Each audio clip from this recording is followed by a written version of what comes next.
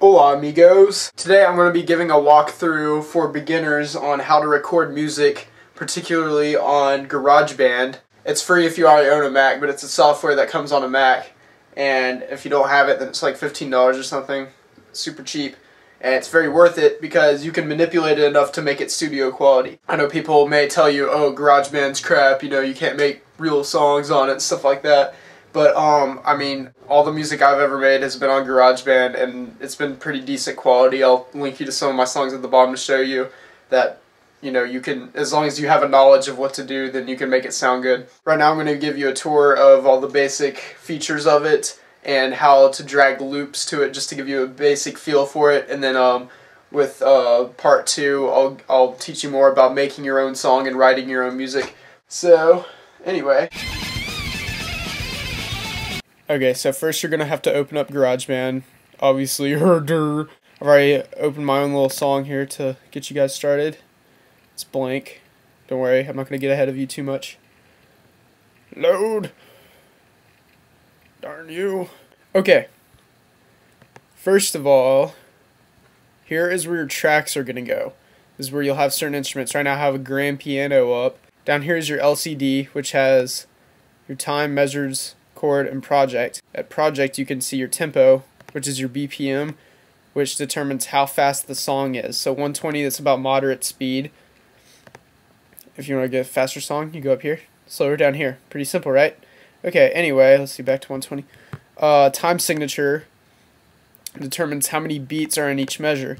So if you have it in 4/4, that means it'll be like this. 1, 2, 3, 4. 1, 2, 3, 4.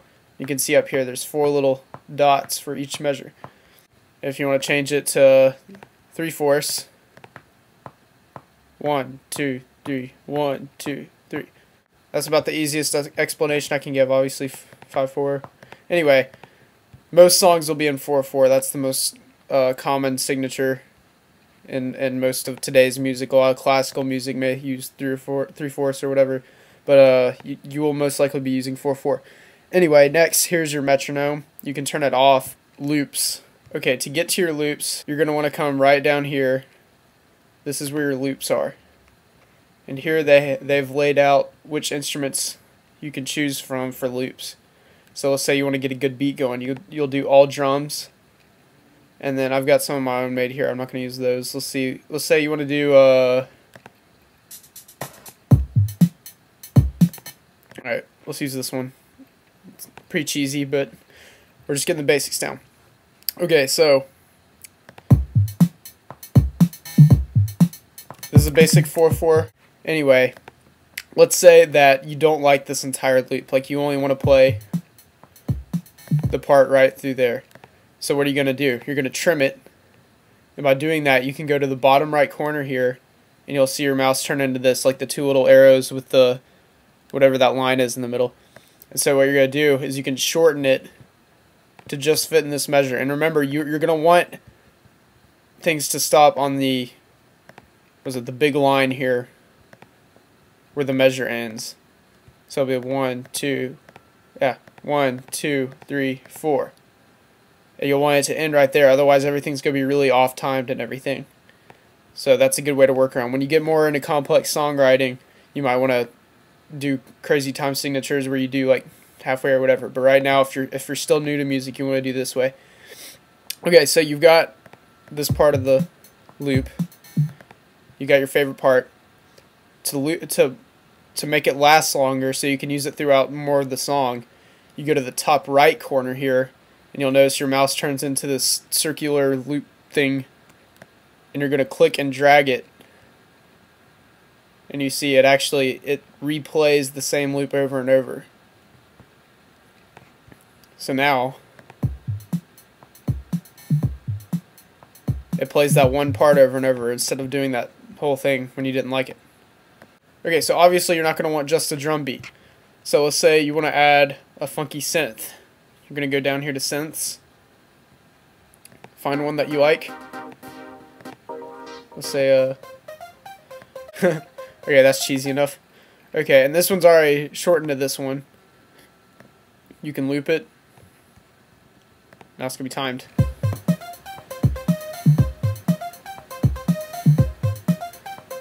Now everything's timed up perfect because it fits with the measure, which is very important. You need to make sure that it's timed up with the measure right. It's gonna start here and here, and it doesn't necessarily have to be that long. You can have this one this length and this one this length. And you just play around with that.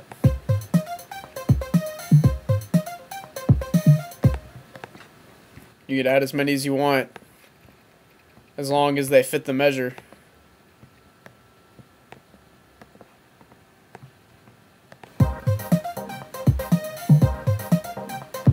Let's say you want to mute one of the tracks because you're not sure if you want to use it or not. So what you're going to do is you're going to come over here to mute, and you're going to click it, and you see how it turns gray. That means you're not going to hear it.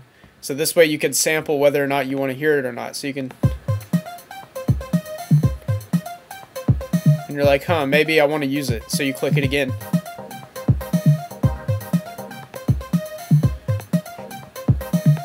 So then it's easier to determine whether you want it or not, or if you just don't want to hear that particular part of the song. And then let's say you forgot what a particular one sounds like. Instead of having to delete everything, you can go over here to solo. You can click it, and it puts this track alone.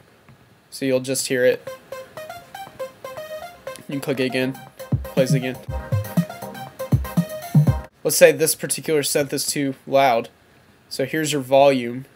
You can turn it down, and then you won't hear it as much. But let's say it's too quiet, then you can put it up here. Then over here you have your panning, which will determine where you will hear the song. So like if you want to hear the particular track only in the left ear, you're going to drag it over here. Let's say, let's put this over here. So in one ear you're hearing this one, and the other ear you're hearing this one. But in the middle, you're still hearing the beat.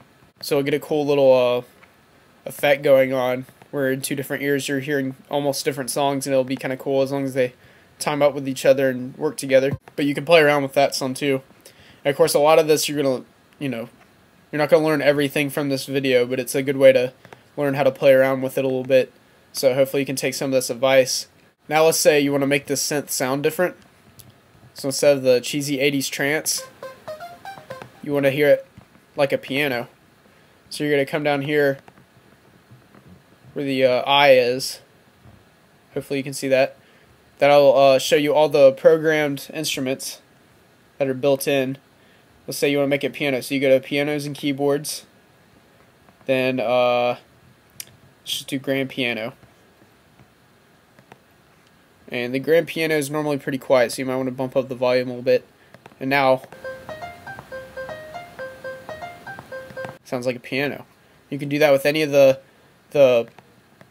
green loops here, because that means there's software, which means they can change these instruments. If it's blue like this, that means it's it was microphone recorded, which means you can't change the instrument it's made of, but you can mess with the effects, which we'll get into in the next video.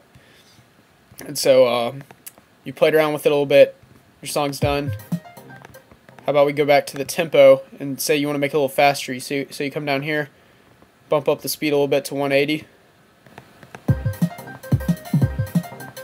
And it's faster.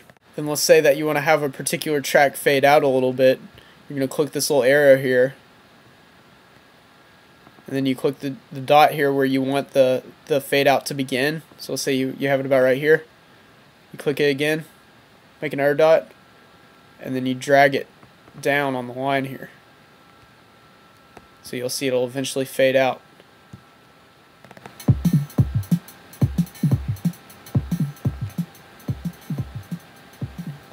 So there you go. And if you want the other way, you can do that too,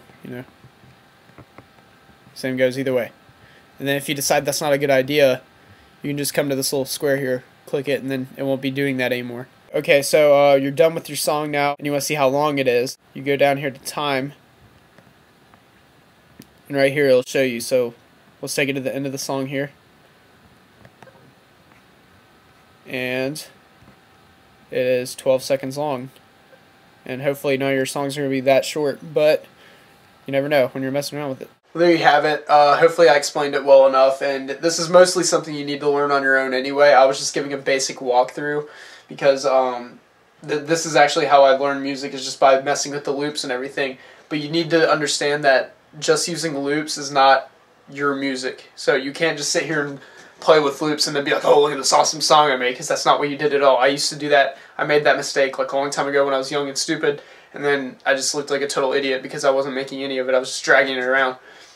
So make sure you understand that. If you want to call it your music, you're going to write it yourself, which you're going to figure out more in the next video when I explain how to program and write your own music, and eventually I'll teach you how to use extra instruments like guitars and stuff like that. But for right now, just mess with these loops, learn the software a little bit. If there's anything I didn't explain, I'm sure you can learn about it and help or whatever. But that's a basic walkthrough. So yeah, see ya.